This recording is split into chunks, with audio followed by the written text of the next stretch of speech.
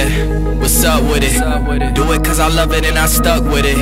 We ain't with the subbing in the cut with it. Please none of the talks, I heard enough of it. Like, what you gonna do? Where you at? Who you with? You ain't really about this, don't talk about it. Really on the move, on the map, never slip. Keep your hands to your lips, don't talk about it. Real eyes, real lives, all the time. Stand on it, if we said it, we don't walk around it. Loose lips, sink ships, red cup, blue strips, new phone, who this? No, we don't allow it. Really on go, I don't know what's an off day. Now we on road, came from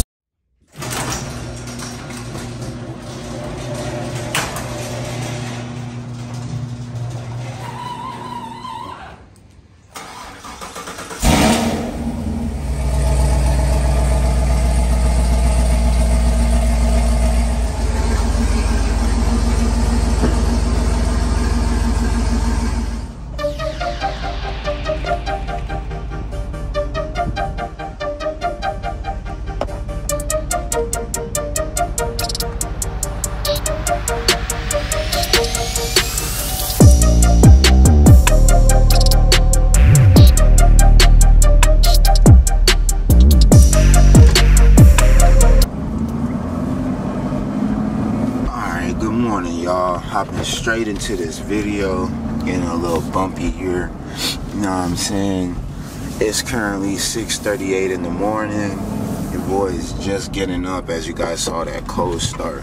But today's video, as you guys can tell by the title and the thumbnail, I believe I fixed the oil leak issue.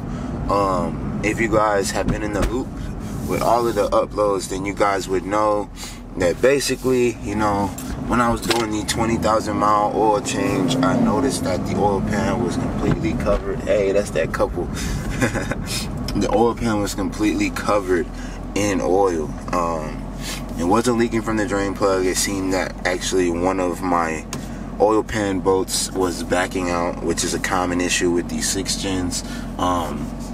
You know, you can either deal with it by taking the car to the dealership and having them replace the entire oil pan, or, you know, you can tighten down the bolts yourself and see if it works. Now, I would definitely say if you guys do tighten down the bolts yourself, just be cautious, bro, because I ain't even gonna lie, you know, it's an aluminum block, and if you go too tight, you could mess around and snap the head off the bolt. So just keep that in mind.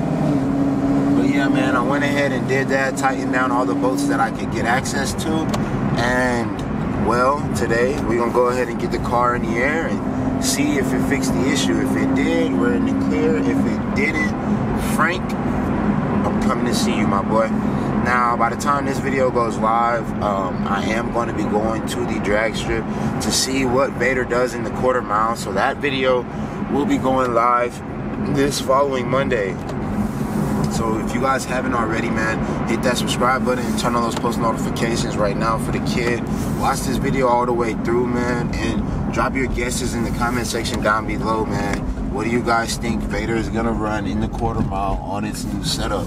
Honestly, man, if I had to guess, I'm thinking anywhere between 11.3 and 11.0. If we have good weather and I can launch the car right and we'll hook on the new drag pack, I'm gonna say anything between 11.3 and 11.0. Y'all let me know what y'all think in the comment section down below. But without further ado, let's go ahead and get straight into this video, man.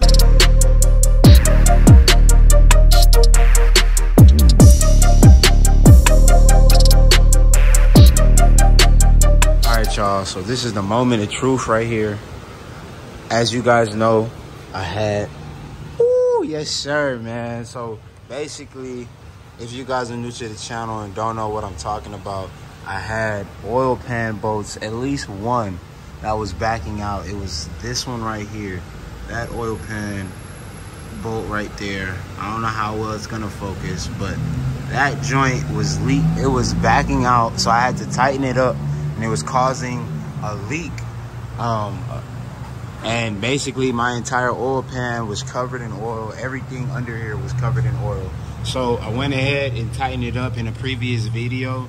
And as you guys can see, we just got it in the air to make sure that it was dry. This is actually my second time raising the car up, and the oil pan is still dry, so I think I fixed that issue.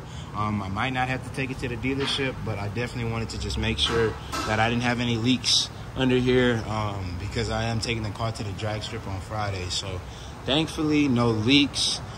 You know, exhaust got a couple of scrapes, man. Sheesh, got a few of them things, really. And on the headers, too. Okay, to focus. Come on. Got a couple of scrapes on the exhaust headers. And the piping itself. And we're about to switch all this up, man. I'm so stoked. Y'all don't even understand. Like, dude, this needs to go, bro. This crease right here, we got to get rid of this ASAP.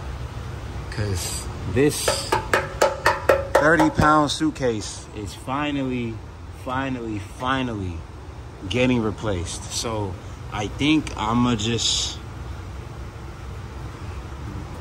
have to get some 3-inch piping just connected to this right here. That way I can get rid of this stock piping, this bend. I don't understand it. But everything looks good under here, man. I'm about to go ahead and drop it back down. Yeah. Excuse how dirty the car is, y'all, but one last warm start.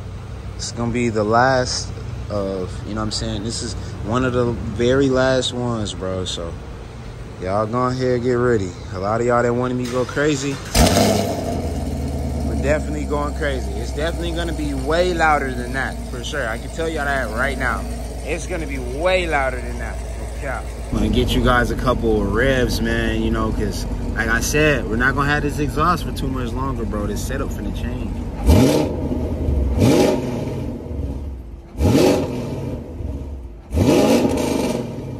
It's about like 3K, man, you know, no pops or nothing like that. You feel me? Yet.